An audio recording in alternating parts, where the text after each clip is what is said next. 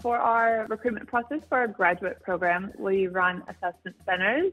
We call them our solutions labs. So it's a chance for students who are successful to that round to come in. You get to meet a couple PwC reps. So it might be like a director and senior manager or senior associate or someone.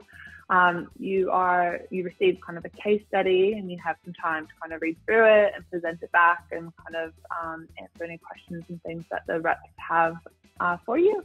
So it's just a really good opportunity to come in, just run for a couple hours, kind of demonstrate your kind of problem solving skills as well as your presentation communication skills, building that rapport. All of those things are really important at that assessment center round.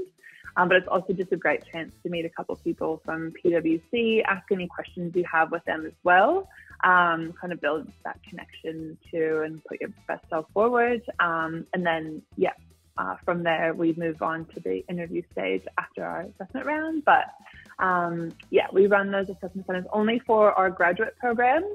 For our vacation program recruitment process, we will just put successful candidates through to the interview stage where you'll come and interview with a director or a partner. And then we kind of take your vacation program or internship experience as kind of on the job, chance to kind of demonstrate, your strengths and skills and all those things as well. So only for our grad program do we run those assessment centers.